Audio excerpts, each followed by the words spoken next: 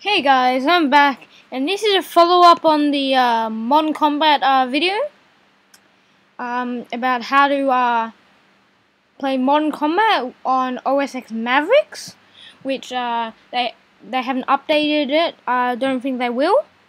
So first of all, get your MC Domination.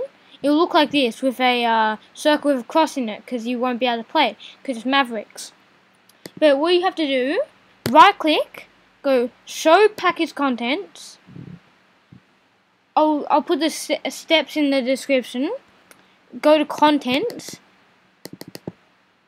and there's some folders like this: code signature, code resources, info, macOS, da da da.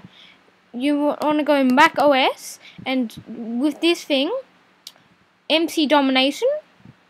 When you open that up, you'll open a terminal file and then do all this stuff, and then this will pop up. You click on it and you'll be on the game.